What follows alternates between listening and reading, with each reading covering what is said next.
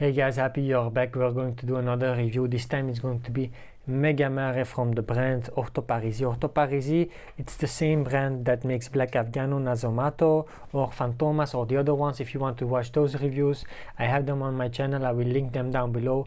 Amazing perfumer, Alessandro Gualtieri. I just love Black Afghano, for example. His other works, like for example Fantomas, go watch the review, it's a funny one. I dislike it. I almost threw up in that video. So anyway, let's go back to Megamare from Orto Parisi. Let's just do one spray and see what's happening. It's going to be a very unique scent, I'm sure, because Alessandro Gualtieri is a very eccentric guy. Like all his fragrances are very unique. Just one spray is enough. Yeah, immediately.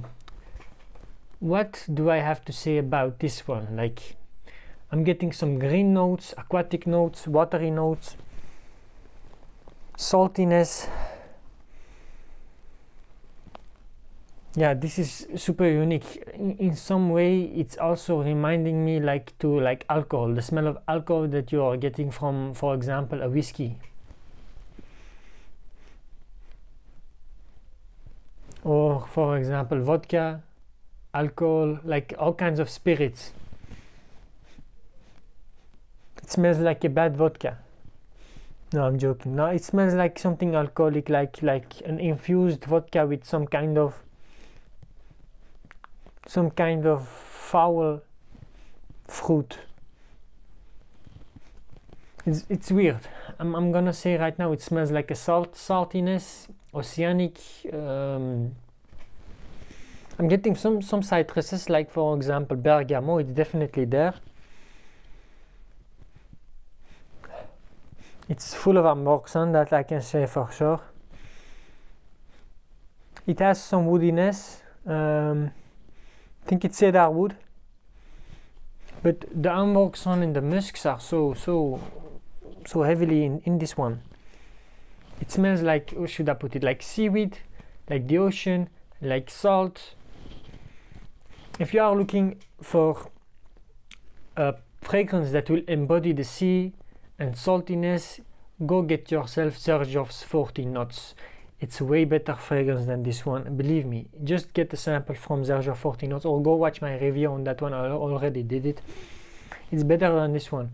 Yeah, it's going to be more expensive than this one, but you're getting value for money in that one. This one just smells like the ocean. I don't see anyone paying 150 euros for a 50 ml bottle of ocean water. If it was just a bit more salty, it would be like swimming in the sea and inhaling water, like salty water. Like, I'm not trying to bash this guy, Alessandro Gualtieri, but if this is perfumery, then I myself am a perfumer too. If it's just mix and match and make a fragrance, his only claim to fame is Black Afghano, to be honest.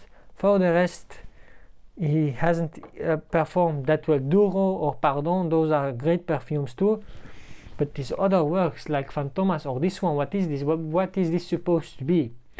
Like, why would anyone want to smell like the sea? It's like he's taking a piece to perfumery, to fragrances in general. Yeah, we understand it's niche, but you're making like salt water and you're selling it. This is like a snake oil salesman.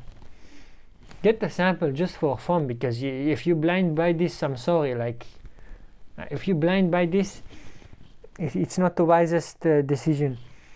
It smells like seaweed, like salt, like the ocean. I'm not being happy. It's not an uplifting scent.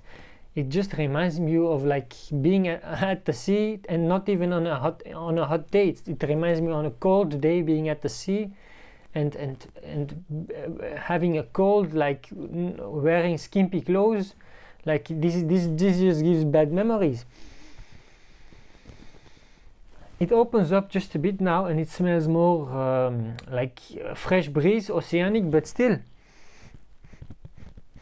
I would not advise anyone to get this fragrance. Just get a sample if you're really interested in this one, because to be honest, this is a flop for me. and it's like spitting on the face of people like Francis Courg, Jean-François Dimachy, Jérôme Pinet. It's like spitting in their face, because this, I'm sorry guys, but this is not really perfumery. I hope you guys enjoyed this review. I hope none of you is sad and bought a bottle already, but you can still sell it online. If you are after this review, you can go and put it online. Somebody will buy it too. So I hope you guys enjoyed this review. I'll see you guys in the next one. Ciao ciao.